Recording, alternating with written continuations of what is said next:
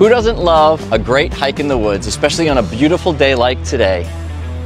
We're going to be reviewing 5 hiking trails in this series, 4 right here in Chelmsford and 1 just over the line in Carlisle. Hello, my name is Bill Pozzaricki. I'm with the Pozzaricki-Arpino Realty team of Keller Williams, and behind the camera is my partner, Linda Arpino. And we're back for our 5th and final hike review. We are at 984 Lowell Street in Carlisle, just over the Chelmsford line. So this is over 1,000 acres of fun activity to do. There's also an active dairy farm that offers free tours on the weekend. Along with hiking, other activities in the park include horseback riding, mountain biking, canoe and kayaking, fishing, and cross-country skiing.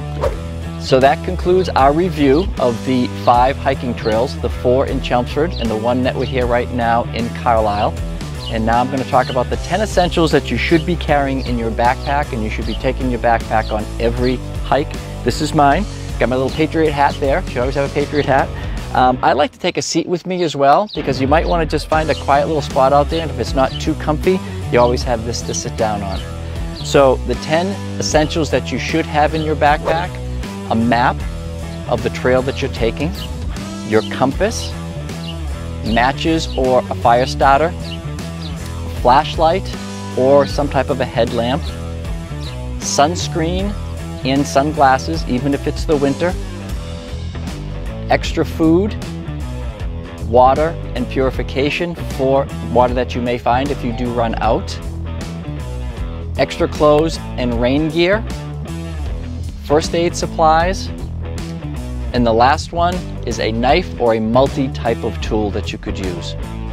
So again, thanks again for watching. Oh wait, they need my tip. Oh, Lord have mercy. I promised a tip. What is Linda's tip? I can't wait to hear this. My tip is related to ticks and bugs. So always check yourself with ticks, but I saw on the news today there are these special mesh pants. So I know you're supposed to cover up, you know, no skin and showing so that you don't have things on you. And if it's hot, you probably want to wear your nice shorts. So anyway, it's this mesh pants that you put right over anything, and it says it's like, has holes like 1,150 inches per square inch, or area per square inch, something. Anyway, it's small, tiny little holes that you cannot let in the mosquitoes, and I believe they say in the ticks. So it will let the air come in to keep you cool and keep the bugs out. That's an excellent tip, Linda. And that reminds me, you should also take your bug spray and tick spray. And we always have our cell phones with us, so make sure your cell phone is fully charged. The issue sometimes taking the cell phone on a hike is you may not have cell coverage.